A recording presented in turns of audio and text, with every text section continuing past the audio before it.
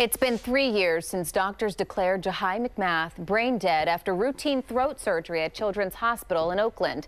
And now a well-known neurologist has reviewed videos and says they prove she's still alive after all, even if her brain isn't functioning as it should.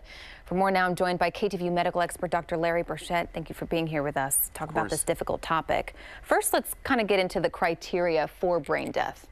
Yeah, so there's three main things that have to be present in order for you to diagnose brain death.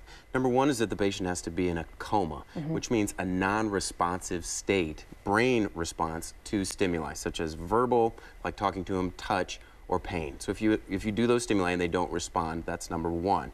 Number two is I'm forgetting on the two of them for a second.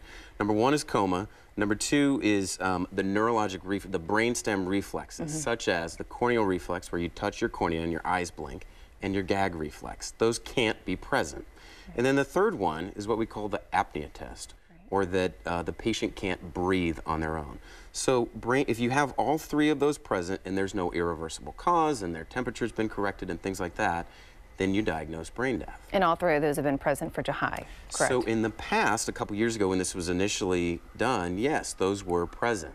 Now, this is controversial now because this new UCLA neurologist is weighing in and saying, well, maybe she isn't in fact in a coma. Maybe there's meaningful response to verbal stimuli. I think they said basically she's been responding to commands, right? Yeah. Saying, I think her mother was quoted saying something about, you know, put the bad finger up, the middle finger, and she raised her middle finger, is what we've heard. Right. So that would call you to question, you know, is she really in a coma?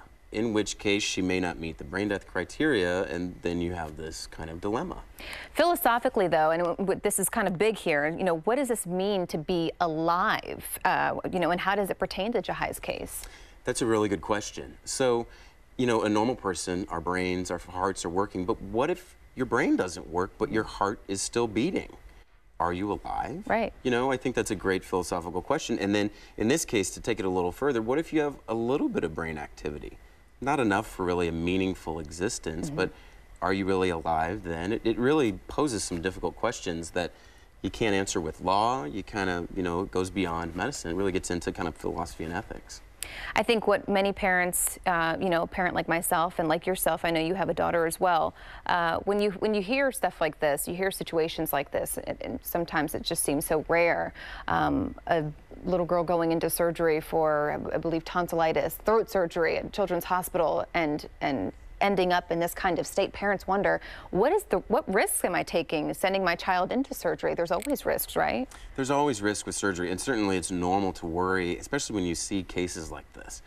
I want to say the numbers are 1 in 100,000 of complications of anesthesia being this serious. It's really rare. What's being struck by lightning? Like 1 in a million, something like that. Yeah.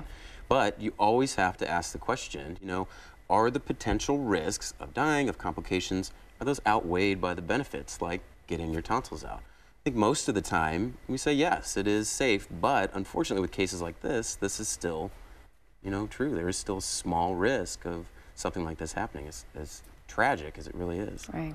We'll have to see what happens, and I believe that she's been on life support for 3 years now. Her parents, obviously, this is a great sign of hope for them, but just another step along the way to see what happens in this long process already.